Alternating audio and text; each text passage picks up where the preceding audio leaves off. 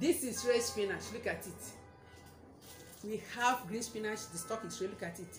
My question is, that place you're living, do you have fence or wall? What I mean by fence is that structure that you erected to demarcate your property from another person's property. If the answer is yes, another question is, what have you using that space for? You need to utilize that space. So all you need to do is to get a sack and now, plant just a seed. And I'm going to show you what I did. Just a seed. I use empty sack to plant this thing. The whole area is now filled with this spinach. This is the sack. Let me open it. Have you seen this blue? Have you seen it? Yes. Look at it. Have you seen it? This is the sack where I planted a seed of spinach. This is the sack. Just only one seed germinated. Look at it. Have you seen the whole of it? All this. Let me show it to you. So what I did was just to put nail on the wall. Look at it. The whole of this area.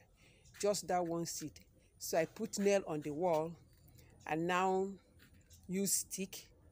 Let me show you the stick that I use to support it. So when I put nail on the wall with the support of this stick, I put nail and I put rope. Only that the spinach has covered the rope. You not see the rope. Have you seen it? Have you seen it?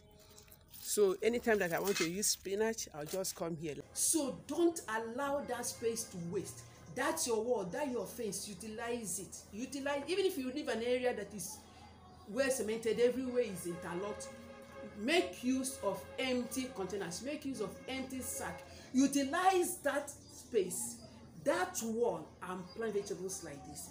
Remember, one of the major reasons you need to plant vegetables like this is for you to have opportunity to eat 100% pure organic vegetable.